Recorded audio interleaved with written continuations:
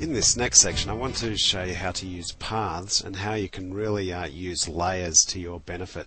So I did this rendering of a hot rod, sort of just a little design I came up with, and what I want to do is show you the original sketch that I worked with and how I've used layers and paths to build up the rendering. So I'll just turn off all the layers that I have here, just click down, and you can see the sketch behind beginning to appear that I used and just how loose it is. The thing with layers is you can get nice smooth curves going.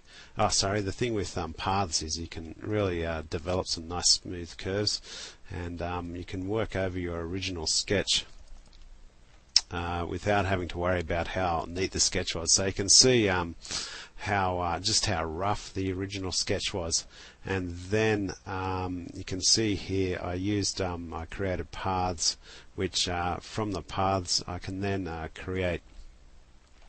turn those into selections and render in each one. So you can see there the body path, and then I turn that into a selection, and then I could start rendering in that to do the body. So if I go back and start to turn on the layers, working from the bottom up actually, so I did all the background first, the ground shadow, and then you can see the shadow for the wheels I added in, but the outline is very rough and loose.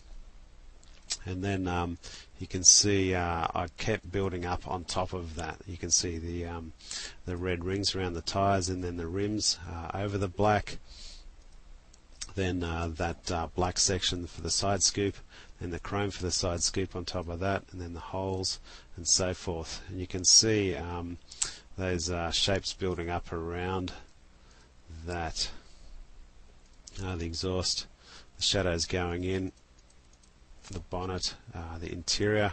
Then you'll see just go back there, you can see the seats going in, then over that is the side glass, and then the roof building over the top of that, then the outline of the windows, side glass reflection, you can see that goes over the top of everything, really brings it into line, and so forth. So then the body comes in over the top of everything, and you can see there's no actual outlines being going on.